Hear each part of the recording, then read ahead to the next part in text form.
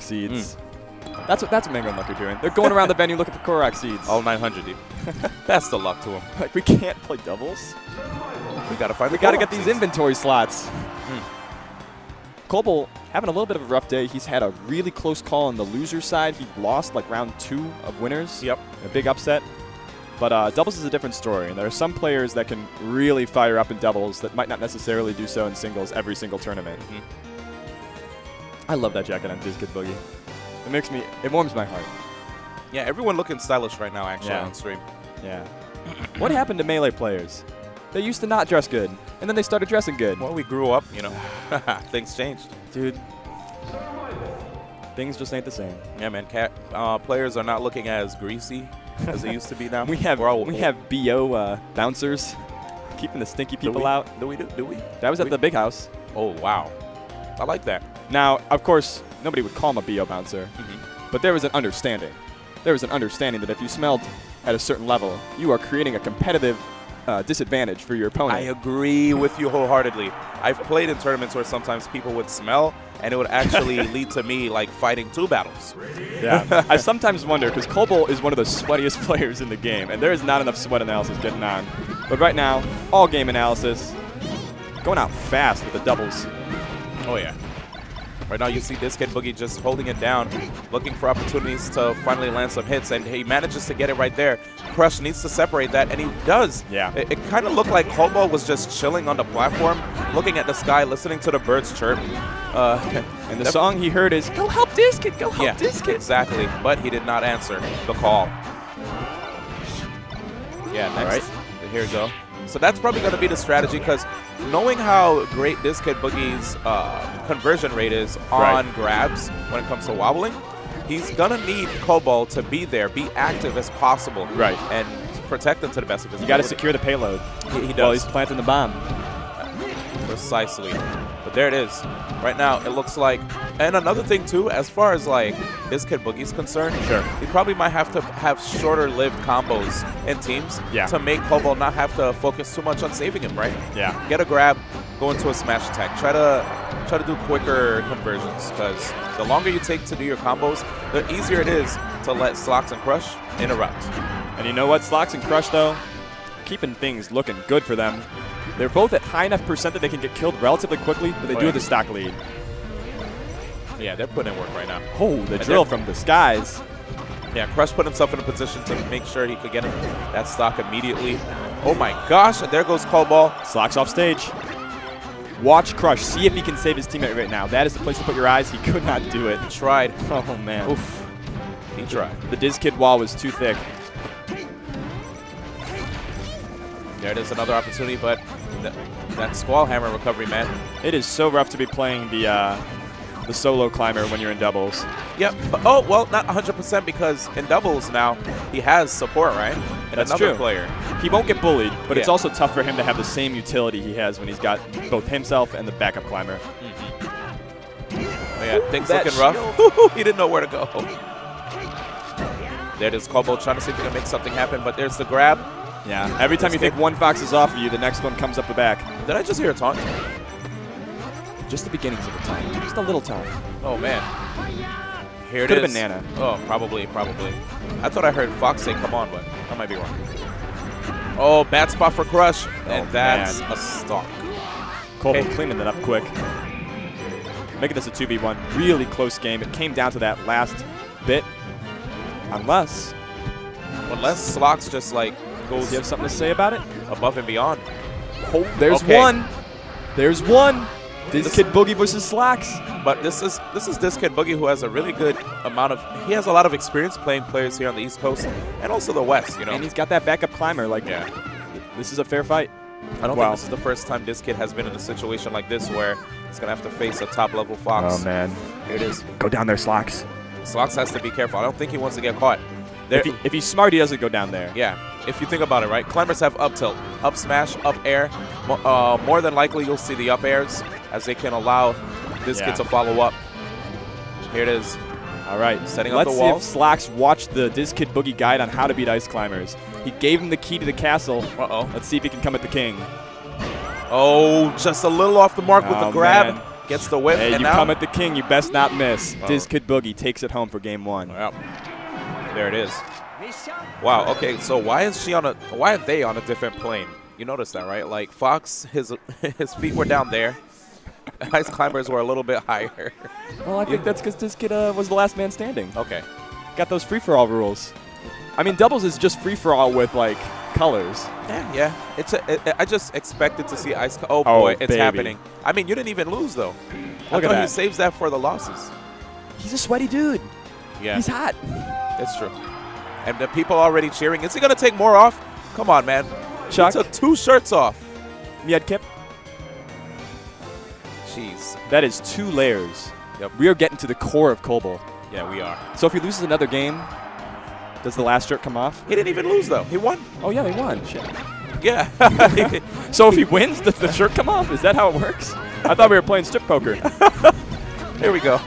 I guess the rules are different in Florida, dude. Florida's backward. Oh, no. Florida's a backwards place. Yeah, that's what I'm saying, dude. Side B's go right. There are zombies there. You remember that, dude? Like, that was crazy. There was a zombie sighting. Somebody ate up someone's face. I mean, but Colbol might be able to make up for it right here. He's in the... Yeah. All right, that was a good setup from Dizz and Colbol. Managed to make up for it. Diz kind of let it... Oh, I see you, Diz. False sense of confidence right there. Or security, rather. Right. He was like, yeah, the edge is yours. Take it. The world's yours. Then he came back and said, nope. He pulled the rug from right under him. You thought? That's definitely a you thought moment. Yeah. But there it is. Crush in a good position to take the stock from Colbol. Solid back here. And then we're going to see one more. But that ice block. Oh, man. Interruption, man. DizzKid all alone. Just this main climber, but he goes in all the same. Colbol able to follow up. Can they get it? No, the up air just barely misses from Dizz, but a save from Crush. Oh, and if we're looking at the stockage right now, red team definitely not doing too bad, but Dizz definitely in a good position to lose his stock. Colbol has to make up for that SD, man, because SD's hurt against good players like Crush and Slox. All right. Colbol cleans that up, and DizzKid loses his first stock, 165%. Really good performance there. Jeez, look at these. All the damage racking up from Slox. So there it is, the quickest of back airs. And there's often this kind of personal thing that happens in doubles where you see that your teammate, they might SD early, they might be getting tilted, and it's your job to give them their confidence back by playing out of your mind. Oh, yeah. I think DizzKid did a little bit of that on that first stock. Yeah, he had to, though, if you think about it, right? You don't want to let doubt settle in your teammate's mind. Good pickup. Might be a little doubt there. Oof. Crush just back air. Keep him coming. Managed to get the follow-up there. Looking for an opportunity to sneak right past Colbol. Crush. Dancing around, but that shine. Those angles, though. Colbol. Let's see. Dizz. Good support from Dizz so far, dude. But see how often Slox and Crush are playing away from each other? Yeah. I mean, they have a lot of confidence, it seems. It's interesting.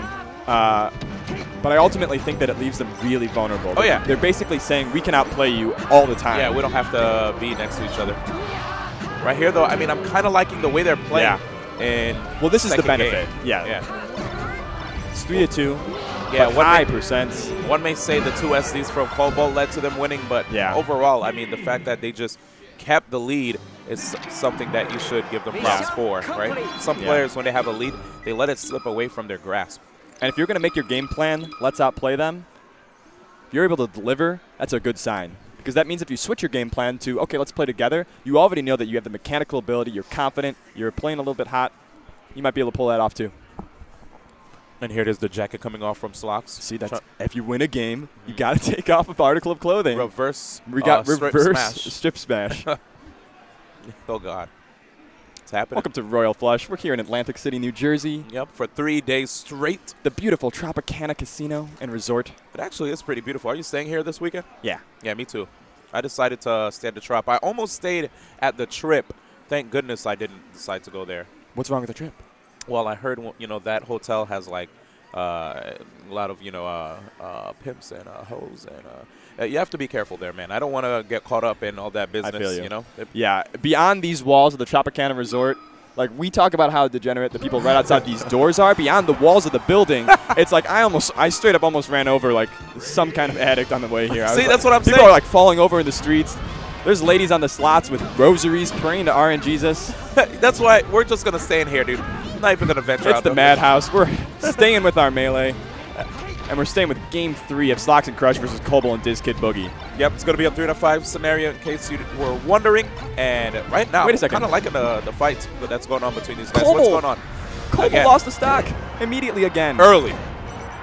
But he's... All right. Okay. So today's side Bs are used to ST. Yeah. That's what we've learned in 2017. New rule. Side B in 2017. It happens. Okay. Oh, skydiving. man. This kid always wanted to do it, and he finally was able to fulfill his dream. Let's go. Bucket list. Oh, smart down smash right there. I thought, yeah, Colbol.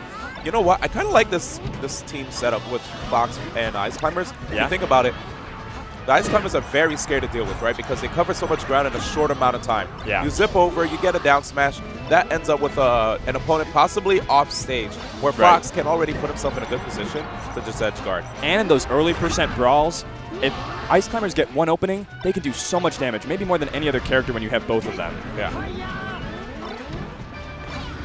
And very good by Colbol, but wait, what the heck? One Fox lives, another dies. A sacrifice must be made. This is some voodoo shit. Yeah, definitely. I'm very sad right now. Just seeing a lot of the misplays from the players. Yeah. These guys all sacrificed something to get here, and they are paying the price at last. They probably have a rosary too, dude. Or they need one, rather. Oh, the ice block from heaven. But this kid sent to hell. Oof. Here it is. So a stock lead. How do you feel about the red team's chances? Oh. Colbol is playing real good. That's a lot of percent real quick. So I think their chances are real good. I feel like Colbol could have definitely moved forward, though. You saw when there was a wobble happening, he kind of just watched his boy. Was he waiting for a pass? It's just like the last game, you know? Oh, he was waiting for the pass, maybe. Yeah, that's probably it. Oh, man, they just put Crush on. Put him in the freezer. Ice. Crushed ice. Oh, boy. Here it is. Dude, crushed ice. Let's hope that one day Crush teams with ice. Ice. All right. Well, things are happening. Are we in the Matrix? Is there a glitch in the system? I don't know. Because I have seen 4 or 5 SDs and 3 side Bs in the wrong direction. Check the Wii, dude. In like 10 minutes. Check the Wii or the Check the GameCube. Wii. Check the Wii. Something's going on. If I were them, I would XY start because that was weird. It was weird. Yeah, hold it for 3 seconds. Make sure to reset your controller so that you know what, they don't side B again. I'll give him credit. Always give the player credit if you can. He side B because he didn't want to do the 2v1. Okay, there we go. I respect it. 4th game, Slox and Crush about to see the door. They need to try their best to stay inside. That's right. Oh, boy. I thought we were about to see another SD. Right. I held my breath, too. Solid stuff for the breath. All right. Dude. See, I'm okay with in like the grand scheme of melee. Colbol loses his stock quick. That's fine, as long as it's not an SD. Gotta always be improving. Yep. But I love how Colbol always is ready to go back in, play that carry role that he has to play as Fox. Oh, yeah. Oh, no. Blue team looking very beautiful here. I have no idea why he didn't go up there. Like, obviously, it's pretty easy to cover that, too, but, you know, got to make it a little tougher. And DizzKid on the edge, and Colbol off stage. What are you doing down there, dude? Teardrop shine right there on Colbol. All right, so it's been a little bit under a minute.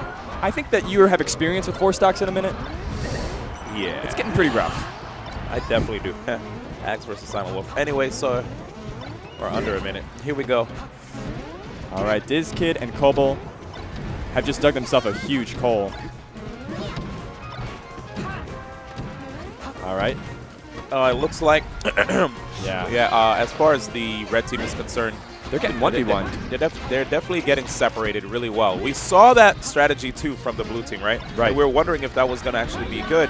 It's kind of paying in dividends here. Yeah, especially because, like, they're playing on the edges, and that seems to be an area that Colbol is particularly vulnerable this set. Yeah. They found his weak point. To put it lightly. I found your weakness. That's definitely what the blue team is saying here.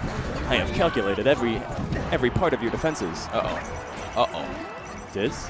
Kid. Colbol? Dang. Okay. You know, live together, die together. 2 stock. That's not insurmountable. I respect it, dude. Right now, Colbol and DizzKid looking like Naomi and Ruth. Wherever you go, I'll go. I respect it. Jeez. Colbol. Looking like Adele. Where you go, I go. Yep, and that is where I'll be buried. When you get shine spiked, I get shine spiked. That's it, man. Going to game 5. And when you die, I'll die. When you die, I'll die. Jeez. That was a sloppy game. It happens. That was a giant pile of meatballs, and the spaghetti was just at the bottom. But at the end of the day, you know, I respect the fact that the Blue Fox boys capitalized on the fact that their opponents at the edge and it's just like you can't said, keep it together. The door was closing. They're holding it open. They're holding it open right now. They're Hold like, the wait, door. I'm not leaving. Hold I was the invited door. to this party. Let me show you my Facebook party invite. You thought that I was an uninvited guest. No. But I actually belong here. This is not a party crashing situation. Yeah. This is a VIP situation. That's it. That's definitely what is happening here. They said we belong here. You guys, I don't know where you got your VIP passes, but you're probably going to have to forfeit them after this set. This is the battle of the VIP pass. Whoever loses has to forfeit it. Hey, nobody took off a shirt there. No shirts are off. They look or jackets. They look super serious. Look at their faces. Focused. Stern. They just intense. They just want the W at the end of the day. There's one letter in the alphabet. These guys, they're not even saying words to each other. It's all just emotions and intense looks. And then what if you just played the whole double set and all you said was W in different tones of voices? Hey, W, W, W, come over here. It's all about that conditioning.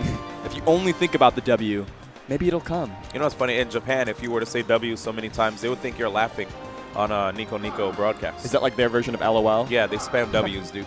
WWW. I think my favorite international LOL is ja ja ja. Oh, yeah, that's Spanish. Yeah, yeah, yeah. Let's go. Cultured. Of course. We're men of Melee. It's a global phenomenon. It is. It is. Just so happens that, you know, it's a lot of the United States, but it is a global phenomenon nonetheless. And right now we're waiting on these guys to finish coaching? Yeah, each other. I believe Slox and Crush are ready. As you can see, they're in a good position waiting for their opponent to just press start. But maybe DizzKid and Colbol are spending all this time deliberating just to cool off their teammates. You know, their opponents. Yeah. Mr. Rogers? Yeah. No, he would never. I mean, it could be. It's a strategy. These Foxes are looking hot. They're moving fast. They're getting their punishes. How about we, you know, just wait a little bit? I think DizzKid has turned to Colbol and he's saying, you never come to Jesus moment. Stuff's happening off stage. We need to stop that from happening. Yeah. They're probably talking about the fact that we need to stay away from the edge. The edge, think of it like hot lava. You go there, you get burnt. You're right. And another thing, stop side being off the stage. Stop going for ill-advised edge guards. I need you to protect me, right? Look at that player one. Look at that. Hey, look at Slox go. Hey, did you ever see Pirates of the Caribbean? Of course. Yeah, I just saw the Jack Sparrow guy, dude. He's right there on the left. Oh, and Jack Sparrow gone. Here we go. Oh, my God. Risky. Here we go. They are putting it all on black. This is definitely all on black, dude. Well, they're team red, so. Okay, putting it all on red. Yeah, all on red, dude. All on red. And DizzKid with the fade back. That's already, yeah, dude. That's already down a stock. Risk. But high risk, high reward. Colbol looking to get an edge guard here. He can't quite get it out. Going for a grab behind a Fox when your back's to the edge is probably the craziest thing you ever want to do. Yeah. What if Crush shined out a shield, you know? Ooh, the taunt from Nana. And a down smash from Diz. Taunt to get a kill. Again, small stage. Ice Climbers, if they get shined, they get pushed all the way to the edge, so it's very, very risky. But if they get a double Ice Climbers down smash, that's setting up for an edge guard pretty much instantly. Oh, let's go, Nana. Air dodging to the platform. So like you said, it's a gombo. All right, we got 6 stocks to 6. A little bit of damage control by Colbol and DizzKid, but DizzKid at a really high %, especially for Yoshi's. Crush trying to do his best to wall out DizzKid to let Slox and Colbol have their 1v1. All right, keep your eye on DizzKid. It's his moment right here to make or break this edge guard, and he gets pushed all the way away. Nothing comes of it until. Oh my God, that was actually really crucial for that the red team. Yeah, it was looking like they dropped that opportunity, but 1 up smash, 2 up smashes, bringing it back. Oh my God, so much damage right there on Crush. And right now, I have more faith in the red team. Before I was thinking Slox and Crush definitely have it, but wait a second, ice block. You might have spoke too soon. Yeah, Colbol cleaning up his game so much this game. But that's what happens sometimes is sometimes you have bad games, and in doubles sometimes you got good games. And it's all about allowing yourself to carry your partner, carry your team, and carry yourself down into the drop zone because why do I try? When I saw that SD, I was like, oh my God. Why do I try? Yeah, why do we try? Yeah, it's all good. We're a team, dude. Let's go. Oh, okay. Well, Colbol. Colbol is an enigma. He is impossible to evaluate. One moment he is the best player on the screen, and the next moment he is by far the worst.